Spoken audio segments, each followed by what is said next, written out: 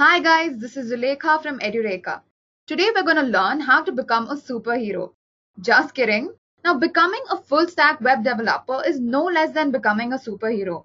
It involves continuous dedicated practice and a strong will to learn. With this in mind, in today's session we're going to discuss how to become a full stack web developer. So let me run you through today's agenda. We're going to begin with what is full stack web development. Next, we'll discuss the different layers of full stack web development. After that, we'll look at the different types of web developers. Over here, we'll discuss front end, back end, and full stack web developers. Next, we'll discuss a few reasons as to why you should practice full stack development. Once we're done with that, we'll see how to become a full stack web developer. Over here, we'll see what exactly a full stack web developer does.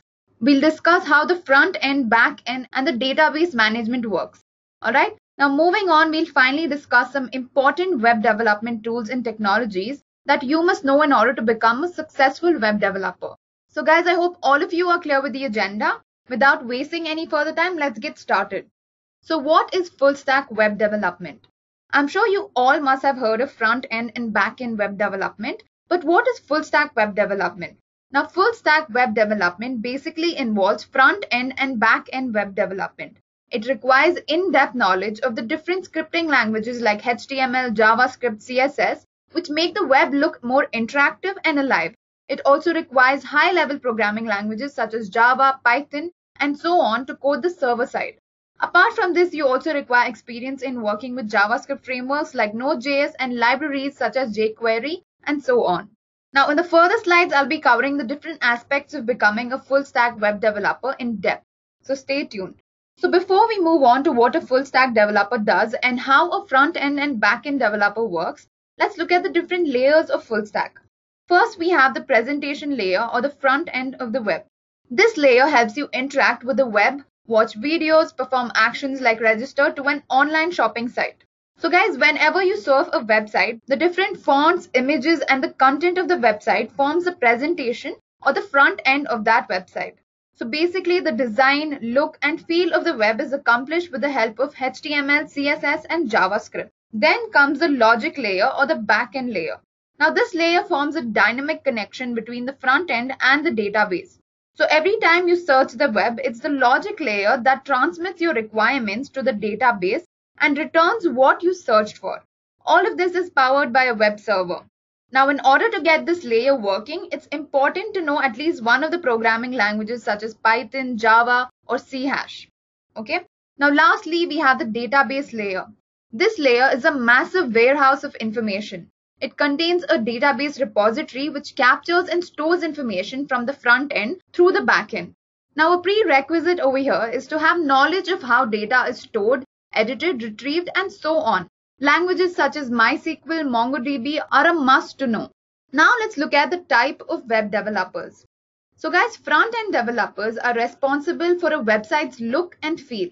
These developers must be masters at three main languages, which is HTML, CSS, and JavaScript. They also need to be familiar with frameworks like Bootstrap, AngularJS, and Ember.js, which make the website look more interactive and alive. Libraries like jQuery also help to package code into a lightweight and compatible form. Now moving on to the back-end developers. Now the back-end of a website consists of three components: the server, the application, and a database. A back-end developer creates and maintains the web server, application, and the database which allows the front end of the website to operate. To make the server, application, and a database to communicate with each other, back-end developers use server-side languages like PHP, Ruby, Python, Java, and .NET to build an application. They also require to operate on tools like MySQL, SQL, MongoDB in order to fetch, store, or edit data and then serve it back to the user in the front end. Now guys, this is how back-end developers work. Now moving on to full-stack developers. The term full stack developer was popularized in a meeting around 8 years ago when Facebook announced that they are looking to hire only full stack web developers. Now basically, a full stack developer should be knowledgeable enough to work on both the front end technology and the back end technology.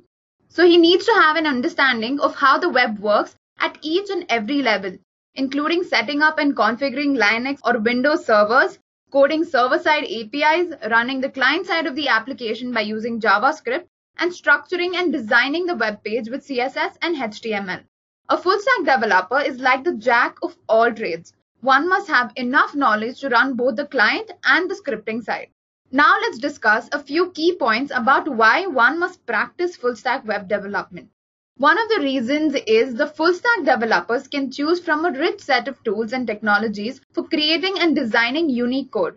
They are not restricted to a certain set of tools for development because there are n number of frameworks and libraries that will assist a full stack developer in achieving an effective web application. Now the next reason is design and development. Now one of the best things about working as a full stack developer is that you're not restricted to only development. As a full stack developer, you can design and style your application, and then if you're bored of designing, you can probably switch to your developer mode. Now developer skills come into handy when you want to create a functional and a bug-free application. A full stack developer is basically a creative person who can both develop and design an application. So guys, I'm not going to lie to you, a full stack developer is like the Stephen Hawking of web development. After mastering various scripting and programming languages and working alongside several frameworks and libraries, a full stack developer is no less than a master.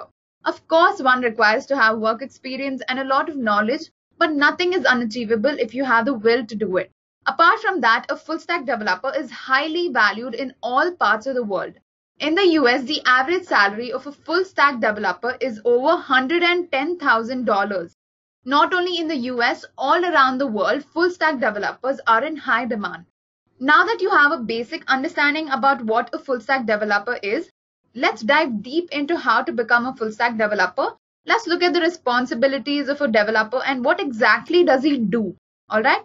So guys, to begin with, you must have a decent understanding of how a website or a web application is built and what tools and technologies are used to do so. So let's begin with our front-end web development. To master front-end web development, you'll need to know many technologies, but the main technologies are HTML, CSS, and JavaScript. Now, HTML, which stands for Hypertext Markup Language, is the skeleton of every web page. It defines the structure of the web. Without it, the web would be as shapeless as a lump of clay. By using HTML, you tell the browser how you want your content to be structured by defining the different parts of a web page. For example, you define the content of your web page within HTML tags. Now, these tags tell the browser which part are headings, body, sidebars, and footers. This not only helps to structure the web page, it also lets you style each HTML element by selecting them and then adding different style parameters. Now, CSS, which stands for Cascading Style Sheets, is like the clothes we wear to look stylish and attractive. The HTML elements we define can now be styled using CSS. For example, you can change the color of the header, add and style various buttons. You can also use CSS to adjust the width of the HTML elements. You can style them by adding color and design. You can also play around with buttons and make them look colorful and attractive. So guys, you can style a web page in any way you want. CSS has thousands of styling functions which let you design and make a web page look like a beautiful painting. Next up is JavaScript. Now, before I get on with how full stack developers use JavaScript, it is important to understand how JavaScript works. JavaScript is basically a language of the web which every browser, PC, and mobile phone understands. Now, JavaScript can natively run on the browser. By natively, I mean that most of the web browsers like Google Chrome, Safari, and Internet Explorer have a JavaScript engine embedded into their browsers. Okay? Now, this JavaScript engine interprets the JavaScript code so that it can run on the browser. So guys, this is exactly how JavaScript runs on the web browser. Now, where is JavaScript used? Now, let's look at an example. So guys, when you're browsing on a web page, you come across many buttons. On clicking these buttons, some event occurs. Now, JavaScript has event listeners which perform specific actions on the click of a button. Like for example, on the click of a button, another page might open up or a personal detail form can pop up. All of this is possible only through JavaScript. It is basically used to manipulate the HTML elements, add motions and graphics to them. So any sort of motion that you see on your web page is all JavaScript. Now that you have a good idea of how full stack developers work on the front end, let's look at the back end. Now when a user opens up a web page and clicks on a link or submits some form, or let's say he enters a URL, Where does this data get stored, and how does the browser return information to the user? So basically the browser connects to a web server. Now a web server is just a computer running an application or a software that delivers resources to the web pages. So guys, when a web server receives a request for a resource, it has to respond with that resource. So how does it do that? Now basically backend developers program the web servers to respond with the right resources. So the main aim of the web server here is to respond with the correct resources. But where do they get these resources? The web server is connected to a database which is continuously pulled on receiving some requests. So the role of a full stack developer here would be to create an application that fills a web page with the required resources by pulling data from the database. Now this application is programmed using server-side languages like Java, Python, PHP, Node.js, and the database is also programmed using languages such as MySQL, MongoDB, and SQL. So guys, basically the back end of a web page is used to serve the required resources to a user. So here we just discussed how the front end development is used to design the user-facing part of a web page that lets us interact with the web page. We also discussed how the back end is used to deliver a web page to the browser along with the requested resources which are retrieved from a database.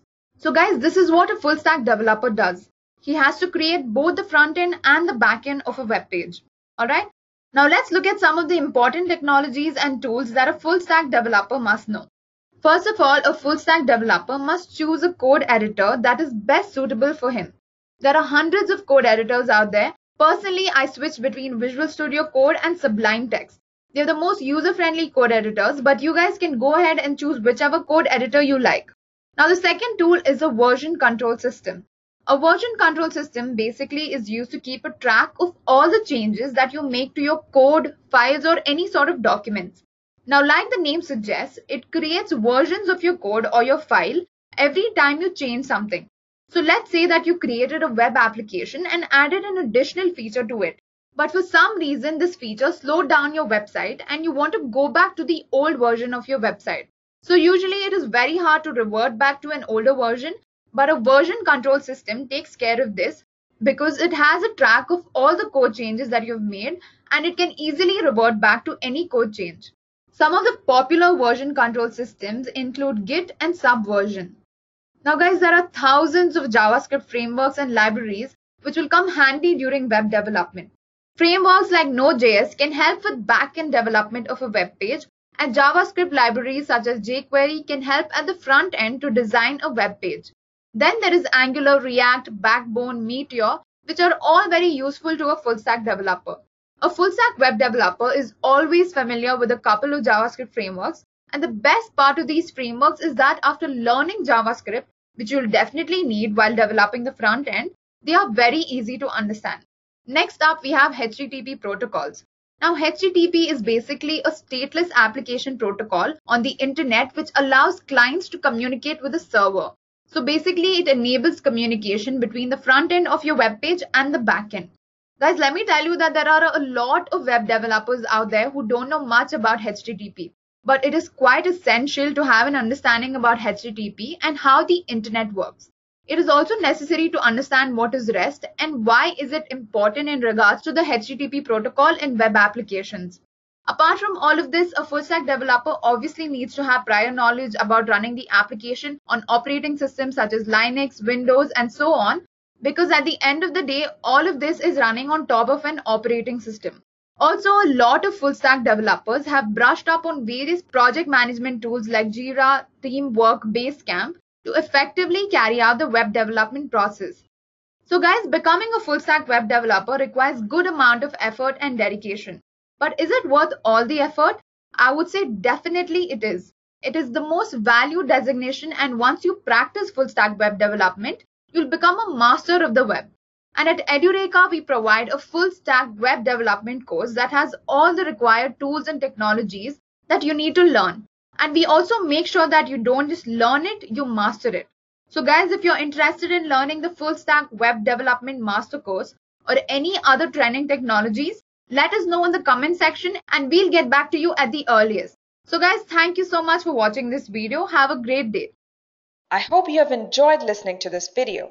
Please be kind enough to like it, and you can comment any of your doubts and queries, and we will reply them at the earliest. Do look out for more videos in our playlist and subscribe to Edureka channel to learn more. Happy learning!